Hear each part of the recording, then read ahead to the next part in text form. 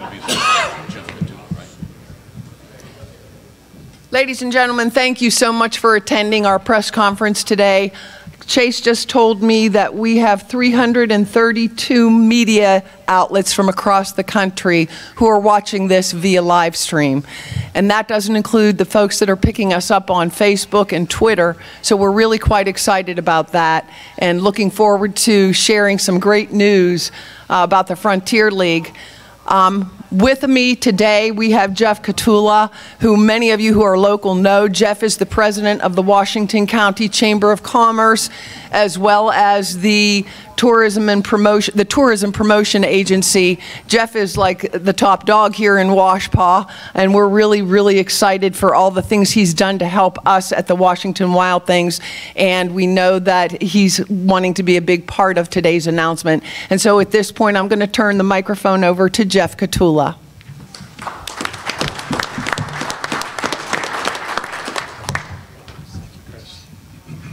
Good morning, everyone, and we are excited about today's announcement. You know, in Washington County, we like to say that the American spirit lives here. And that spirit and that energy is not just found in our industries, in our business community. It's not just found in everything that we do here to make this county special, but it's also found in our people. And that's very important to us here in Washington County, that not only we are working with our indigenous folks here to make sure that they have everything they need to have a great quality of life, but also in attracting people to Washington County through work and through our efforts to attract tourism. You know, tourism in Washington County is a $700 million a year business. It's one of the largest industries in our county, and Washington County is second after Allegheny County in terms of tourism spend within our region. It's important to us. It employs 6,000 people. It attracts people to Washington County, not only to see the beauty of our county, but also to consider living here, to work here, and to play here. And playing here is also very important to us, and that's why we're so supportive of the Washington Wild Things in the Frontier League. They've been important to us. They've helped to attract people here. They've helped improve our quality of life and to make our county a better place to live. Because they are a professional sports team headed by a professional league, and that's something we welcome and encourage. And we're also encouraged today with a new announcement from the Frontier League Commissioner, Bill Lee. Bill, I think without further ado, let's have you make the big announcement. Thank you, Jeff. You're welcome. Appreciate it. Stay here. Stay over there. Have a seat. Thank you. Thank you, Jeff, very much. Appreciate it. We are very, very honored to be here today. It's a great day for the Frontier League and its members, and there's quite a few people that I want to thank before we get going. Jeff, you and the Washington County Tourism and the Chamber of Commerce, thank you so much for everything you've done in putting this together. It's a wonderful thing. We want to thank the staff here at the Hilton Garden Inn, and it has just been a wonderful 2 days here. Thank you for everything you've done. You've done a superb job. The Washington Wild Things. I want to thank Stu and Franny Williams. Thank you so much for hosting us last night at your beautiful home. Had a great dinner. Thank you for everything that you've done. Chris Blaine, who headed up just putting this thing together today for everybody. A wonderful, wonderful job, Chris. Thank you for everything you've done. All the staff members from Tony Busili, Steve Zavacki, everybody with the Wild Things, their entire staff, all the staff members from the Frontier League who participated in this, in putting this event on today. Thank you so very, very much from the bottom of our hearts. We want to first introduce a few people here that are visiting us, that are coming to join us, and I will talk about this in just a second. But from our guests from the Can-Am League today, first off, I'd be remiss if I didn't mention Kevin Wynn, their executive director, whose father is terribly, terribly ill and may not make it. So we just want to say our best to Kevin and wish him the very best. From the Can-Am League from New Jersey and Sussex County, we have with us the chairman of the board of the Can-Am League, Mr. Al Dorso.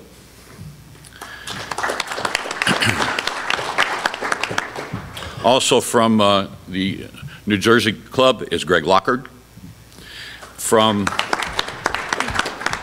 the Rockland, club is Sean Riley and his staff. And representing Quebec and Trois-Rivières is Mr. Michel Laplante. Now I'm going to try something. So be patient with me. Bonjour et bienvenue à la Frontier League à nos amis du Québec. Well done. Is that right? Yeah, that's right. That's as far as I go in French. Anything else is English with a French accent. Very good. Now, from the Frontier League side of things, the man that everybody knows that puts everything together that makes the Frontier League tick, standing back here right now, Steve Tassler, the Deputy Commissioner. From Evansville, Mr. John Stanley. Two of our owners from Florence, Kentucky, we have Mr. Dave Del Bello and Mr. Brian Bortz. From Gateway is Rich Sauget. From Lake Erie is Tom Kramig. From Schaumburg is Brian Leiter. And from Windy City, Mike Vershave. We were hoping to have with us, I know we have one guy here I'm going to mention here in a second. We were hoping to have with us a player from the Schaumburg Boomers, Dylan Jones. I don't think there he is. Hey, Dylan, how are you? Good to see you. Welcome. If you guys want to talk to him about what it's going to be like to play in this league after our announcement today. Also, Scott, did Scott Dunn make it? No, I don't see Scott. Okay, Hall of Famer in the Frontier League, pitched some for the Washington Wild Things. He's on the boards up there. Please check those boards out. That's the Frontier League Hall of Fame over the years, and please check those boards out. But we do have one here with us that's from the Washington Wild Things that was the hit king, most hits we ever had, probably played more games than anybody else, probably more at bats than anybody else. Chris Sitek. Chris, Hall of Famer. Welcome. Thank you so much. And now this is what we're here for. It's absolutely an honor for me and a pleasure for me, after 26 years in this business, to be able to say this, that it's a pleasure and an honor that the Frontier League and the Can-Am League are merging to join forces and play in 2020 in the Frontier League. It's a great honor. This vision started about 2 years ago, and we've had meetings ever since, and we've been getting together at different times. We played an all-star game last summer in Rockland, and that's when things really heated up. But for those of us that have been in this business a long time, to see where this thing can go, we are so excited for the future. Bringing the 14 teams from basically the Atlantic Ocean to the Mississippi River. We want to make sure that this thing can grow and watch our industry grow with it. We are very excited at the potential that we can have in marketing and expansion. The numbers of players that are going to keep moving on. We are so excited that all of our fans, everyone's fans, are going to get to see this. We have more teams coming into each ballpark from now on. It is a move for growth, and it's a strength for all of us. And we have had a great time getting to know each other personally. I think the chemistry with everyone that's going to be a part of this has just been great to watch. The personalities are melding together. It's going to take time for everybody to get together, but it is going to be a great time doing it. So I am so pleased that this is happening, that the value that we can bring to each other and the value that we can bring to our fans. Ladies and gentlemen, let's give a nice round of applause for all the work that everyone has done bringing this thing together.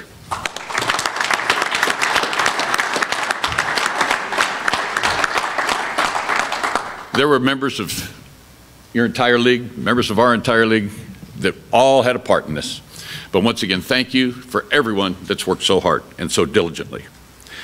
Now I'm going to introduce the Frontier League president, who's been the president since 2003, Mr. Rich Sauget.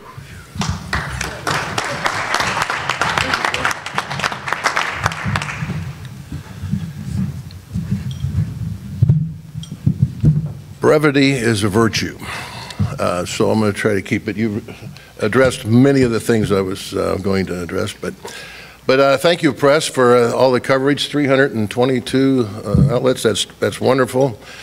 During the process of going through this for the last 2 years, it's really been heartening to really see how there's been a real spirit of cooperation between everybody. It's just, you hit on it very well, Bill, and the fact that everyone has really pulled their side of it, and how there's been compromises and different things we've had to do. And this is speaking strictly from the standpoint of how to make this happen in the future. The relationships that have developed have been outstanding, not only for our members, but I think these relationships with our fans is even going to be, fed back into each one of our organizations. The opportunities Bill was talking about, is there sort of a regeneration of all of us, or both sides? We've sort of looked for more things to do in different ways, and referring to how we can expand now, and the opportunities that we will have, I think is really going to really put us in a different position, especially from the marketing standpoint. So, but a lot of the owners of these teams are business people, and they have other interests, but the one thing that every business person looks for is when you deal with other people and other businesses over a period of time, you want to get that feeling of trust, that you can trust your fellow members. And in this case, I have a very good feeling about where we're going. I think strong ownership, not only for financially, but there's a real, you can just feel it, the enthusiasm, a sense of urgency to get things done, and not sit back and wait for it to happen. There's a real feeling here between the people that we've dealt with with the Can-Am League and whatnot. So I'm really looking forward to what we're going to be able to accomplish in the future. So that's pretty much what I feel the other members would probably feel about where we're going to be going with the Frontier League. All right, thank you.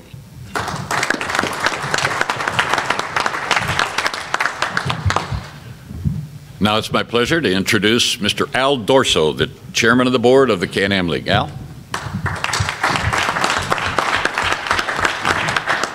How are you? I'm going to keep this very short and sweet. We're very excited to be a part of the Frontier League, and I speak for all the members of the Can-Am League. It started 2 years ago, as they said. It's been a vision, I think, of the Can-Am League to be a part of something bigger and to expand in the Northeast. And the way to do that, we're 14 teams strong. We're the biggest, the best, and the brightest league, independent league in the country right now. And everyone in every market should know that. And in 2 years, we'll be a 20-team league. And that's our vision, and I think that's the Frontier vision. And I want to thank everybody for putting it together. I'm really appreciative of the hard work that Bill has done and the team on our side. And thank you very much.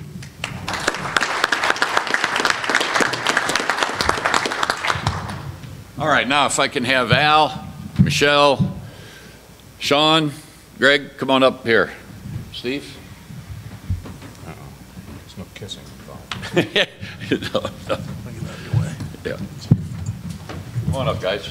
We got a little swag for them.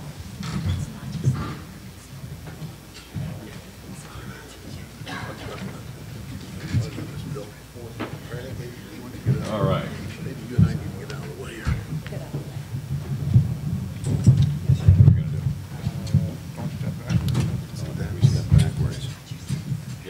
Let's just push Greg back. Who we got?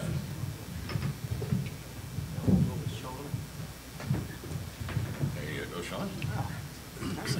There you go. Hope you got me a small. Did you give me a small? Thank you. There you go. There you go.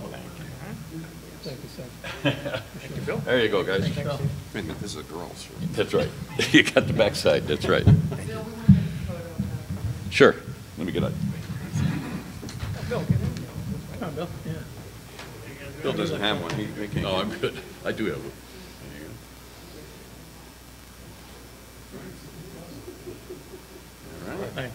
Very good. Thank you. Thanks, guys. Thank you, guys. We're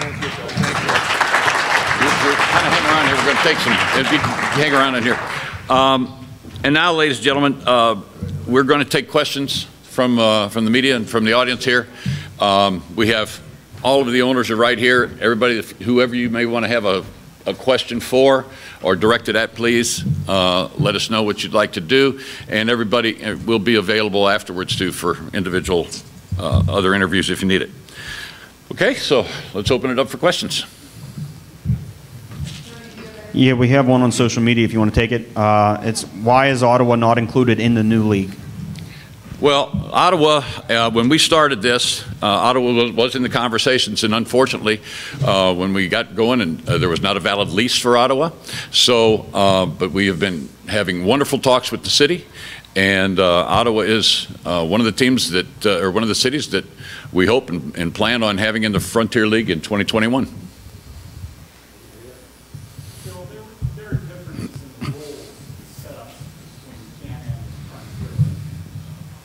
The age limit. You want to? Oh. Bill, there's differences between the Can-Am and the Frontier League, specifically salary cap, age limit, or any of those changing with the Frontier League? Yes, we're working on some of that right now, and it's going to be going through these things, but it's all coming under the Frontier League banner. But we will be working on some of these things and compiling these rules, age limits, those kind of things, working together to blend everything that they did and some of the things that we did. But that's going to be coming out shortly. Bill, I have two questions. River City, Normal, Traverse City, they in the same category as Ottawa? Not right now. Not right now. They've all got teams in Collegewood Bat League, so they have somebody in their facilities. Okay. The other question, schedule format. I know I saw a note that the schedule would be coming out, but can you give us an overview of what kind of format you're going to be using? Well, basically, everyone will play everyone at some point, and all the teams will be hosting. I think it's 11 teams, Steve? Yes. Yes. So that's what it'll be. Yeah, we have another one on social media. How hard was it to write the schedule spanning from Quebec to St. Louis? You know, I watched the scheduling committee work, and it's very difficult to do a 14-team schedule, but it's even more difficult when you have to include all the travel that's there. But I think our scheduling committee, led by Steve Tassler, Tom Kramvig, Mike Verschave, Steve Gomrick, Tony Basili, and who was your last one on there? Dennis Pelfrey. We're all members of this committee. And they worked very, very hard for several weeks to try and do something, but they came out with a product that you folks will get to see on Monday that we believe is very, very fair and very, very equitable for everyone. Hey, Bill, from the players' side, how's the travel going to work? Like, what's the furthest distance between the two teams? The furthest distance would be from Quebec City to basically Gateway, I would think. There will be some teams that'll probably fly, and that hopefully you guys as players will get a kick out of that, right, Dylan? I don't think you'll have a 19-hour bus ride, so we'll work on that. You've got people on the live stream asking about divisions. About divisions? Yeah, a live stream feature sending you. Okay. In the Can-Am division, it's going to be called the Can-Am division. That would be the Quebec, Trois-Rivières, Rockland, Sussex, New Jersey, Washington, and Lake Erie would be under the Can-Am division. The Midwestern division will be the three Chicago area teams, Schaumburg, Windy City, Joliet, and then Gateway, Southern Illinois, Evansville, and Florence. We have another question on social media. It's been asked a couple times. With the Sussex County Miners and the Southern Illinois Miners, how should fans expect that to be played out, or what type of feedback do you want those fans to know?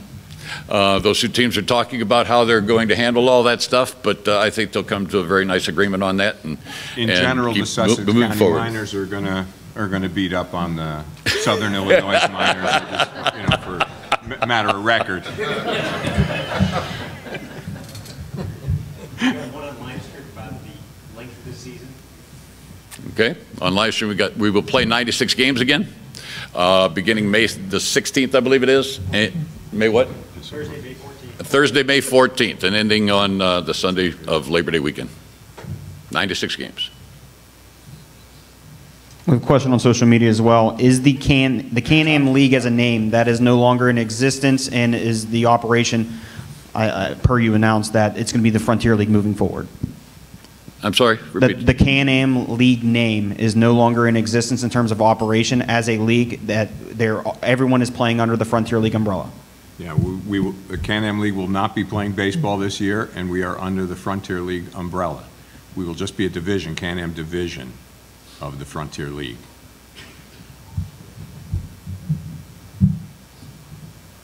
You've got another live stream question on the commissioner of the league office structure.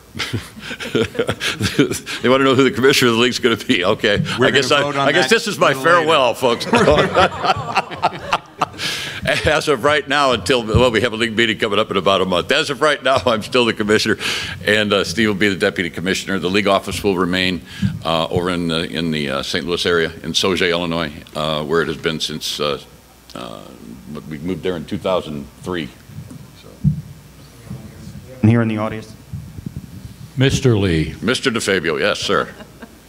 So when the Canadian teams come to our ballpark, the Wild Things, we play 2 national anthems, right? Yes, sir, you will. Okay. Now, it's been a while since I've heard "O Canada," and I've known you since 2002, and these people don't know, but I know you like to sing. How about a couple of little notes to remind us? Come on, Bill, you can do it. Really? Sing with them. Come on. Yeah. Oh, Canada. That's good. Go ahead. Say it in French. Sing it in French. Terre de nos aïeux.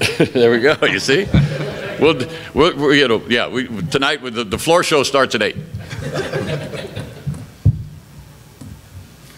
More questions, please. We have a couple questions asking about, you said it kind of indirectly, but an announcement of the schedule. What do you guys want to make? When can fans expect that? Planning on next Monday, the 21st, for the schedule to come out. Question about the international teams that have came over this year from the Canadian League on live stream. Question about the international teams? What's the question? They will not. That was one of the questions submitted in. I'm sorry? The international teams are not going to be on the schedule this year, Cuba and Japan. Yeah. Okay. We have a question as well regarding playoff format. What does postseason play look like? We haven't decided that yet. It will probably be the top 2 teams in each division, and then there'll be in 5-game sets, probably 2-3 sets like we did before, and probably a 5-game series of 2-3 in the championship series. We have a question from Luke from the Quebec Chronicle-Telegraph asking the balance of the schedule. Should they expect it to be even, or will it be offset because of the 7 teams per division? That would be offset, I would think. Okay. It's not going to be equal play with everybody. I've got on that she's got the breakdown. He's asking for what the breakdown is, who plays how many times.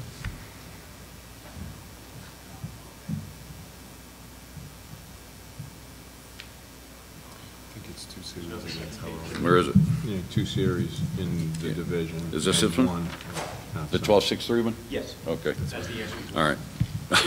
Here's the answer. The hardest part was to set the clubs in their pairings of 12 games, 6 games, or 3 games against each other. And once that puzzle was solved, the actual slottings of the games went relatively simple. We tried 3 different formats before finding one that flowed adequately, and went through 16 drafts to get a final schedule. Above that, it should be one that says who you pick. Okay, 12 games against 5 teams. That one? Yeah. That's the answer. You're playing 12 games against 5 clubs, 6 games against 4 additional clubs, 3 games against the remaining 3 clubs. Games are scheduled to maximize geographic rivals while still allowing each team to play each other club. Teams will visit and host 11 of the 13 teams in 2020.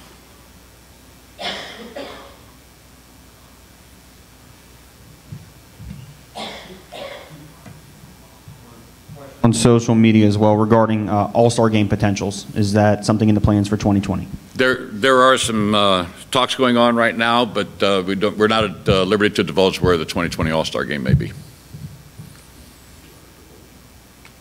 Question more, I guess more so for the Can-Am guys. Will teams still be available to have the Cuban players on the roster like, I guess, last year in the Can-Am League?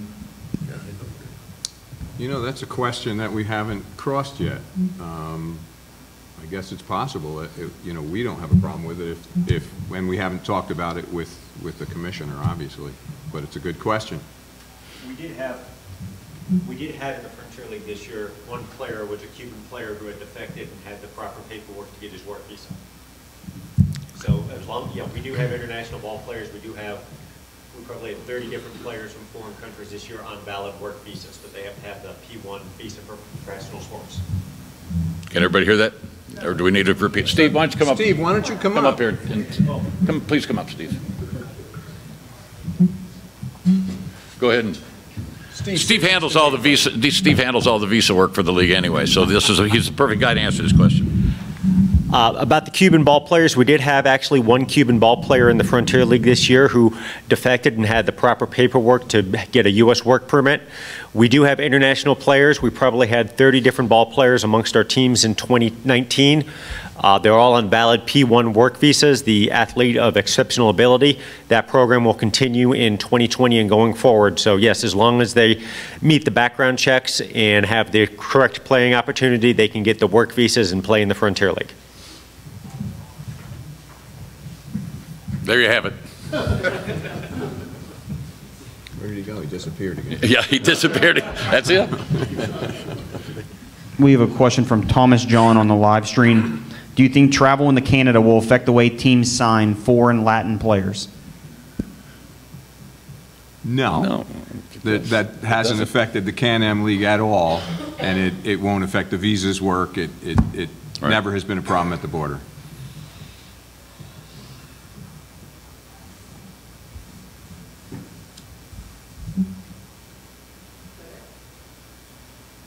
Is that it? Well, we got one more from. Yes, Mr. DeFabio. It's Bill, like you, okay? I'm thinking all these teams, right? Is there going to be the word? I hate to use the word. It's like a swear word. Parity, because the talent pool. You know, there's going to be some good players, maybe average players. Should we worry about parity? No, it's going to be with all the talent and all the teams. No, looking I think the league will pan out just like it always does. You know, we've always had good parity within the league, and it'll keep playing like that, I'm sure. You know, just last night, I want to say that we were talking about how difficult it's going to be. The Sussex County Miners were the 2018 league champions, my Miners, and the New Jersey Jackals were the 2019 champions in a very small league, 16-team league. And they said, you know, it's going to be much more difficult in a 14-team league to be the league champion. And I agree 100% it's going to be harder for the rest of the teams to win, you know, against my two teams. I just want to make that clear. That's exactly right. You should remind Al about the All-Star game. What's that? Remind him about the All-Star game. Who won that? Oh, yeah. Oh, well, the All-Star. So to make this whole thing work, I just want you to know that we let the Frontier League win the All-Star game this year because they were a little antsy about, you know, the merger. You know? Yeah, you know, they said afterwards, one of their players said to me afterwards, they said, wow, your guys treated that like it was the World Series. I said it was. Bill, we have a question on the live stream from Mark from Stadium Journey. What will you tell prospective expansion owners about joining the Frontier League compared to a summer wood and bat league in the future? Well, first off, it's professional baseball that you're getting, and you'll play a lot more games with professional baseball. The caliber of play will be high, and you'll see some guys continue to move on and reach the major leagues. You know, it's pretty cool. Is just watching all the playoffs since the playoffs started a couple weeks ago in Major League Baseball, and I think at the start there was about 12 people that were involved in those teams that were getting into the playoffs. I mean, from a Major League general manager with Oakland to I think we have 5 or 6 Major League coaches up there. I know Milwaukee has the hitting coach, the pitching coach are all Frontier League guys. There were a couple of umpires that came out of the Can-Am and the Frontier. There's, I think, 5 or 6 players still there, that were playing in this. So it's a lot of fun to watch and see some of these guys. We had a broadcaster, and it's just a lot of fun to watch and see how these guys and how they're moving. So there's still, whether you're watching Frontier League, whether you're watching affiliated minor league baseball, whether you're watching college baseball, people are going to move on, and people are going to advance.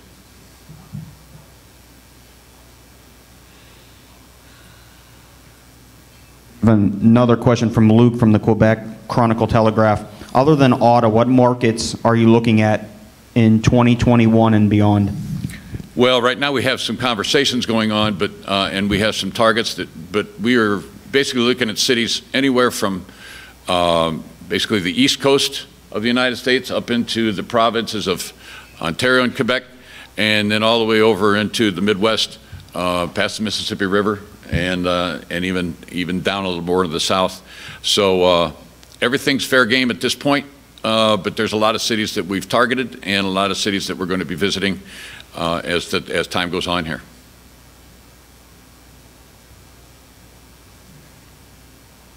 If there's no more questions, if not, ladies and gentlemen, we'd like to invite all of you to have lunch with us. And once again, Jeff, you're going to close us out? Yeah, we'll close out. That's Thank you very much. Commissioner Lee, everyone, please join me in a round of applause.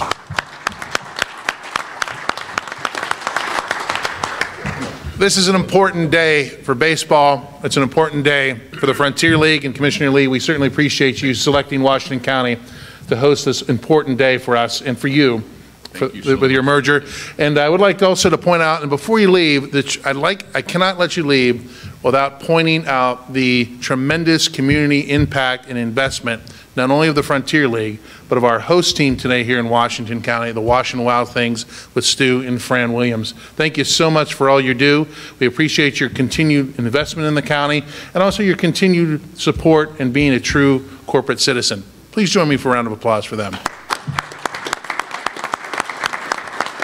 And in Washington County, just like the Frontier League and its partnerships, we pride ourselves in working together. And I'd like to take a few moments and recognize some of our partners here today. We have Representative Tim O'Neill, our representative in the State House. Tim, thank you for being with us and for your support. We have Ms. Adair from Senator Bartolotta's office. Thank you for being with us as well. We have our North Franklin supervisors. Thank you for being with us, Bob. We appreciate that as well. Join me for a round of applause. We have the Mayor of the City of Washington, Scott Putnam. Thank you for being with us today, Mayor. From the Tourism Promotion Agency, we have our chairman, Mark Alderisi, and Dennis Dutton. Thank you, gentlemen, for being with us and for all your support. And also to my staff of the Washington Chamber of Commerce and Tourism, especially to Chase McLean for all your help in setting this up today, and everyone else. We certainly appreciate your hard work to make this community the best that it can be. Again, press packets will be available to those who didn't get them, and please join us for lunch. Thank you so much for being with us today, and look forward to seeing you at the ballpark. Take care. Oh, my pleasure. My pleasure. Let me know. I work for hot dogs up there. You got it. Anytime you want. Good to see you. Don't we all?